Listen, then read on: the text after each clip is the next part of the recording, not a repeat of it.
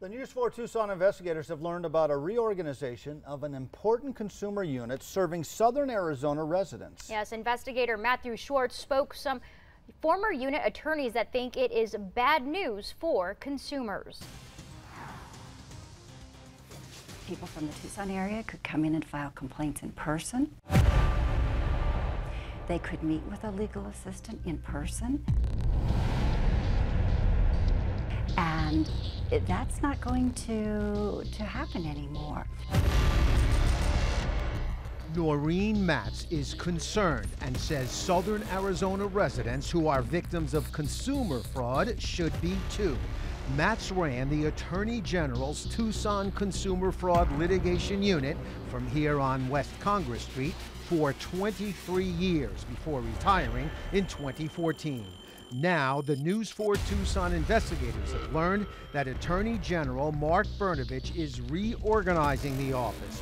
No lawyers, paralegals, or legal assistants will be working in the Tucson Consumer Litigation Unit as of the end of this month. I think it sends a message to southern Arizona consumers, and maybe even to the whole state, that it's not that important for there to be the face-to-face contact and the day-to-day activity to help consumers. The unit once had 5 attorneys and was highly regarded nationally. It was still effective recently with 1 attorney, 2 paralegals, and a legal secretary. The attorney already left and the rest will be gone soon. Over the years, the unit shut down, fined, or secured settlements with countless businesses, big and small. It was part of a $105 million settlement with big pharma's GlaxoSmithKline for alleged unlawful marketing, with Arizona's portion of the settlement being $3 million. Attorney Vince Robigo worked in the Tucson Consumer Unit from 2005 to 2010. Once fraudsters find out that there is no consumer litigation unit here, it may become open season. I'm heartbroken. I'm discouraged for consumers because we did so many statewide and nationwide cases out of the Tucson office.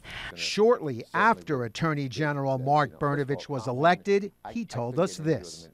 We're going to be much more aggressive when it comes to protecting the rights of victims. The Attorney General's spokesperson, Mia Garcia, said in a statement, "Our Tucson office is open and ready to take consumers' complaints. We have attorneys working out of our Phoenix office dedicated to aggressively pursuing southern Arizona consumer enforcement. Frankly, we hope the reorganization will result in more consumer fraud investigations launched out of southern Arizona."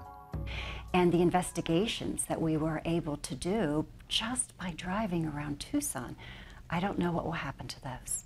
The AG spokesperson says there will be 3 employees in the Tucson Consumer Litigation Unit, a clerk typist, an administrative assistant, and a non-lawyer investigator. The spokesperson said 2 full-time legal assistants in Tucson declined an opportunity to relocate to Phoenix. Vince Robigo says even if they had relocated, Tucson area consumers would not be well served. Those sorts of cases are just not going to happen when you are 120 miles away and you're just reviewing online complaints that people file. The former unit members told us they hope the Attorney General reverses his decision on reorganizing the unit. We will certainly let you know if he does. If you have a story you'd like us to investigate, email us at investigators@kvoa.com or call 955-4444. Investigating for you, Matthew Schwartz, News 4 Tucson.